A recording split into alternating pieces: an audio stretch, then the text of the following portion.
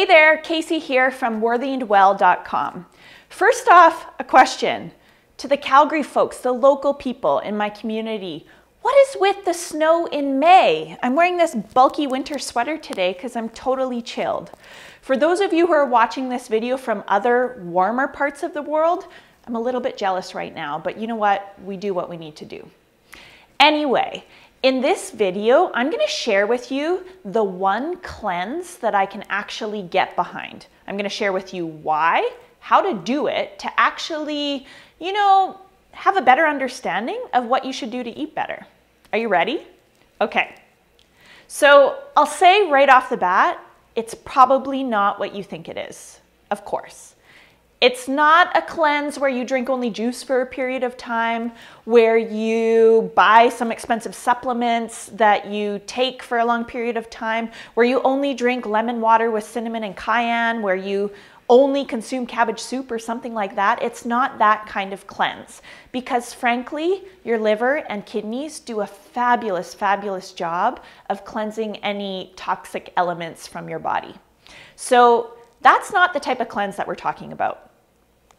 I hear so often from the Worthy and Well community and from many of my clients that they experience this level of overwhelm to do with the sea of nutrition information that's online, in the media, that their friend shares with them, or even the contradictory information that experts share, experts in the field. And so the cleanse that I'm going to share with you is going to help you to reduce some of that overwhelm and clear the clutter in the mind. That's right, it's a mind cleanse.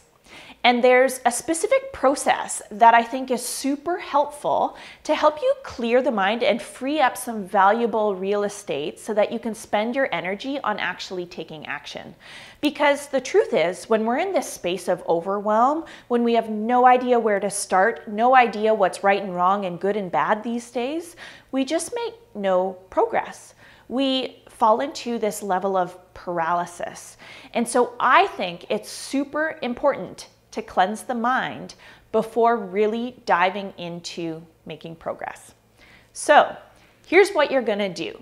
There are 4 important steps that I'm going to guide you through to work through this mind cleanse so that you can reduce the level of nutrition and eating overwhelm in your mind.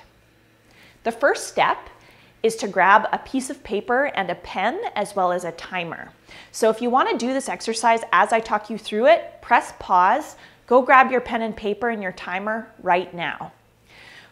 The second step is to do what's kind of like a brain dump.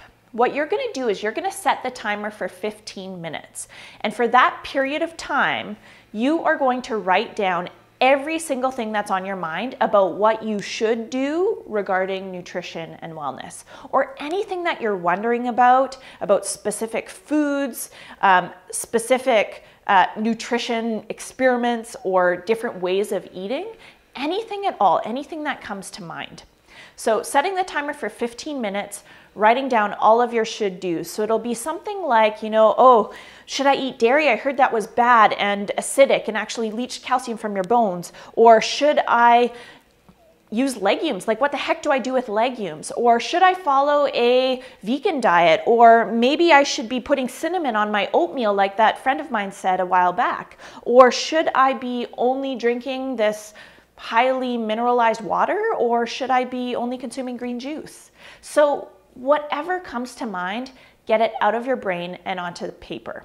For the record, those examples just kind of came to my mind in the moment. So I'm not either supporting or rejecting any of those shoulds that came out of me right then.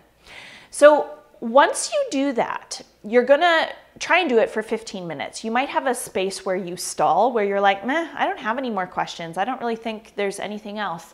In those moments, ask yourself, what else am I wondering about? What else am I wondering about? What else do I feel I should do? Or what else is cluttering up my mind? And just keep going.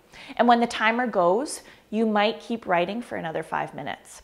So I find that once you get started, it can just keep snowballing. So you're going to get everything out and onto paper. Okay, step 3 is to go through a process of asking yourself a few very simple questions. And now I'll admit, I'm going to get a little bit alternative on you. I'm not sure if there's some really solid scientific backing to this process, but I really like this work, and it's the work of Byron Katie. She has come up with 4 questions to help you sort of observe your thoughts and question your thoughts to see if they serve you or not. Because frankly, our thoughts matter. Our thoughts inform our beliefs, which inform our actions and our habits and our character and our destiny. There's a really good quote that speaks to that point. And so questioning the thoughts is really important. So after you have everything down on paper, you're going to go through each one and you're going to ask yourself, is it true? That's the first question. If you answer yes, then you're going to move on to the next question, which is it absolutely true? Or 100% of the time, is this absolutely true? And then you'll move on to the third question. Who am I when I believe this thought? So what do I do? How do I feel? How do I react when this thought is true for me?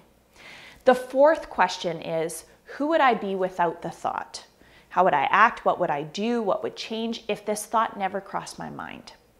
So 4 really simple questions to get you analyzing how these shoulds in your own mind affect you in your life. So I think this is really important because so often we turn to external sources for information, and doing that check-in with yourself first is really valuable because you might find that some of those shoulds actually have no meaning to you and wouldn't serve you at all, while others may serve you. Okay, now in this process, you're probably going to find that, you know what, to be honest, I absolutely have no idea if this is right or wrong or true or false, or if it feels good for me or not good for me. Highlight those ones, and then we're going to move into the next step, which is going to be to send me those should do's that you're really wondering about. Because frankly, I get that it's confusing. And I want to help you find some clarity in this world of nutrition so that you can just release some of that mental clutter and get into the meaningful action steps that are actually going to make a difference. So again, to summarize, the first step in this brain dump, mind cleanse process is to get out a piece of paper, a pen, and a timer. The second step is to write out all of your should do's in a 15-minute time span, and maybe even longer. Maybe you set the timer for another 5 minutes after that. Then step 3 is to go through those 4 questions based on the work of Byron Katie. The first being, is it true? The second, is it absolutely 100% true? The third, who am I when I believe this thought? And the fourth, who would I be without the thought? And then also check in and see, what are these things that I really wonder about, that I'm really lost with, that I really have no idea about, and I would love to hear some of the science behind these questions. You're going to highlight those, and that last step is you're going to send those to me. So you can either email me at casey@worthyandwell.com. Actually, that's probably the best option. Just email me your should do's. And here's what I'm going to do with them. I'm preparing an amazing free masterclass for you that's called Nutrition Trend or Truth, where I hope to help you declutter your mind a little further by providing you with evidence-based answers to the most common nutrition questions. So really we'll dive into some of the hot topics of this year and help you figure out myth from fact.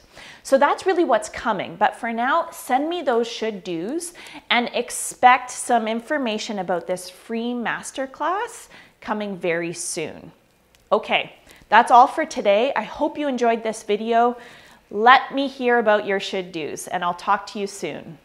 Happy decluttering, happy cleansing. Take care.